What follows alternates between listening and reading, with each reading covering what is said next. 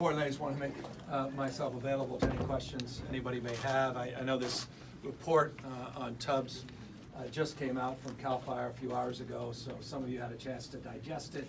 Many of you have not, but the top line is something I know is familiar not just with many of you, but quite literally people all across this state and across this nation, that as it relates to the issue of the 22 lives lost, the 5,600 plus structures that were impacted by the Tubbs fire, PG&E was found not to be liable in that instance. Now, that said, PG&E was found liable for 17 other fires in 2017.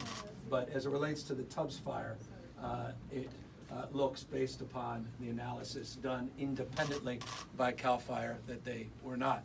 This obviously begs the question, now what?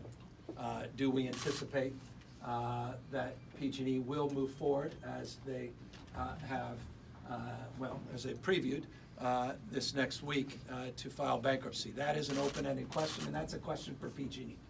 That's a question for their board, and that's a question for their executives. They will make that determination. The state of California cannot make that determination for them. They have the right to make that determination, and we will respond accordingly.